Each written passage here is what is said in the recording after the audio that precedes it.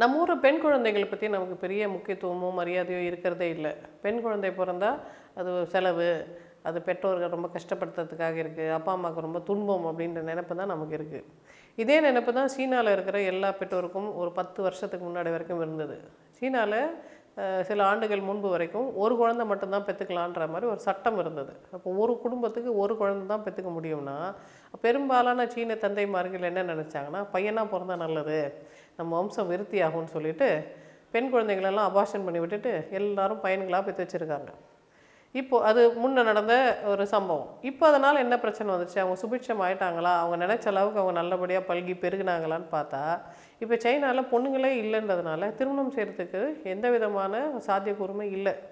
பெண்களோட எண்ணிக்கை மிக மிக குறைந்திருப்பதனால பெண்களும் ரொம்ப சூஸியாக இருக்கிறாங்க. இந்த பையன் சரியில்லை, அந்த பையன் சரியில்லைன்னு சொல்கிறாங்கன்றதுனால அவங்களால நல்லபடியாக வாழ்க்கை துணைகளை கண்டுபிடிக்கவே முடியல.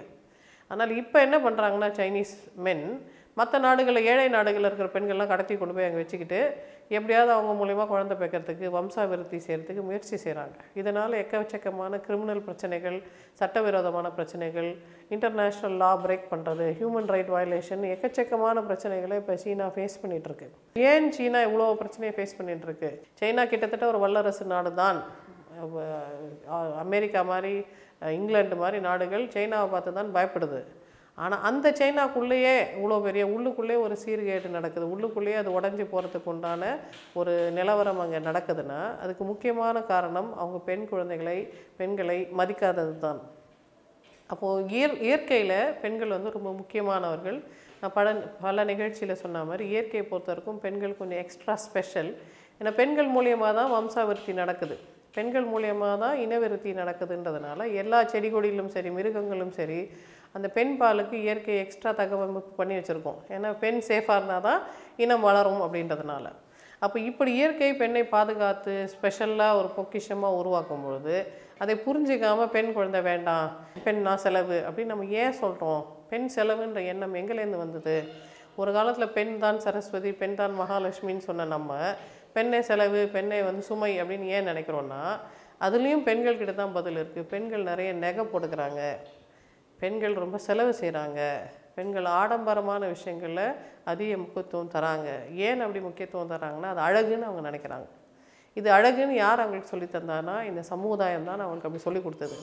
அப்போ எவ்வளோ பெரிய சிக்கலான ஒரு இடியாப்ப பின்னல் பாருங்கள். பெண் ஏன் செலவு அதிகம் வைக்கிறா? ஏன்னா நகை போட்டுக்கிறா. ஏன் நகை போட்டுக்கிறா? ஏன்னா அது அழகாக இருக்குது. ஏன் அழகாக இருக்குது? ஏன்னா சமுதாயம் சொல்லிச்சு. ஏன் சமுதாயம் சொல்லிச்சு? ஏன்னா இது பெண் அடிமைப்படுத்துகிற சமுதாயம்.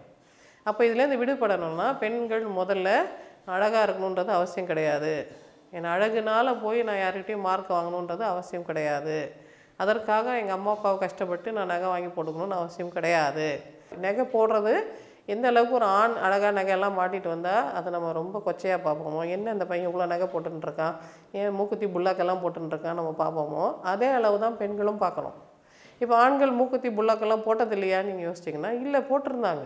200 வருஷத்துக்கு முன்னாடி, 50 வருஷத்துக்கு முன்னாடி, 80 வருஷத்துக்கு முன்னாடி நம்ம ஊரில் ஆண்கள் மூக்குத்தி போட்டிருந்தாங்க, கடுக்கன் போட்டிருந்தாங்க, காலெல்லாம் அவங்க கொலுசு வலையெல்லாம் மாட்டியிருந்தாங்க, நிறைய நகைகள் ஆண்களும் போட்டிருந்தாங்க. இப்போ கூட நீங்கள் கூகுளில் போய் எந்த நாட்டு இளவரசன், ராஜா அப்படின்னு நம்ம இந்தியாவில் இருந்த எல்லா ராஜாக்களோட ஃபோட்டோவை நீங்கள் எடுத்து பார்த்தீங்கன்னா எல்லாம் நிறைய நகை போட்டிருந்தாங்க. ட்ரெடிஷ்னல் இந்தியன் உமன் அப்படின்னு நீங்கள் போய் கூகுள் அடித்து பார்த்தீங்கன்னா பெண் எவ்வளோ நகை போட்டிருந்தாங்களோ அதை விட சமமாகவோ அதிகமாகவோ ஆண்களும் நகை போட்டிருந்தாங்களே. இப்போ ஏன் போடுறதில்ல? ஏன்னா மாடர்ன் லைஃபுக்கு அது ஃபிட் ஆகலை, அது அங்கங்கே மாட்டிக்குது, கனமாக இருக்குது, யாராவது திருடிட்டு போயிடுவாங்க, அது ஸ்டைல் இல்லை, அது ஸ்டேட்டஸ் இல்லை. இப்போ இருக்கிற நிலவரத்துக்கு ஆண்கள் நகை போடுறது ஃபேஷனபிள் இல்லைன்றதுனால ஆண்கள் அவங்க கன்வீனியன்ஸுக்காக விட ஆரம்பித்தது இப்போ எப்படி ஸ்டேட்டஸ் ஆகிடுச்சோ, அதே மாதிரி பெண்களும் கன்வீனியன்ஸுக்காக என்னால் இந்த நகை போட முடியாதுன்னு சொன்னால் தான் ஒரு 100 வருஷம் கழிச்சு இல்லை 50 வருஷம் கழிச்சு அது ஒரு புது ஸ்டேட்டஸாக மாறும்.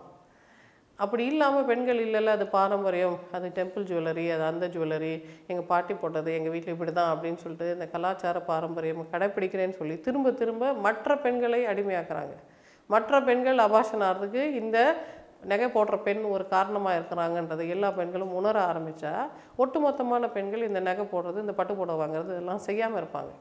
அப்படி செய்யாமல் இருந்தால்தான் சரி திருமணம்ன்றது ரொம்ப சுலபமாயிடுச்சு, என் மகள் அவளுக்கு பிடித்த ஆணை தேர்ந்தெடுத்து அவளுக்கு இஷ்டமானபடி வாழ்க்கை அமைச்சிக்க போகிறா அவள் கல்யாணத்துக்கு அவளே சம்பாரித்து அவளே கல்யாணம் பண்ணிக்க போகிறா. இதில் நான் என்ன செய்ய போகிறேன்?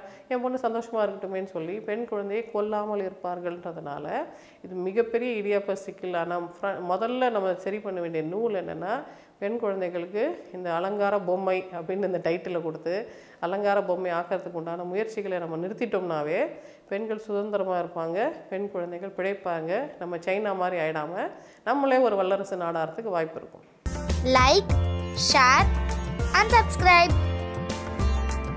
சப்ஸ்கிரைப் பண்ணாதவங்க இப்பவே சப்ஸ்கிரைப் பண்ணிருங்க. எங்களோட அப்டேட்ஸ் உங்களுக்கு வரணும்னா பெல் பட்டனை பிரஸ் பண்ணுங்க.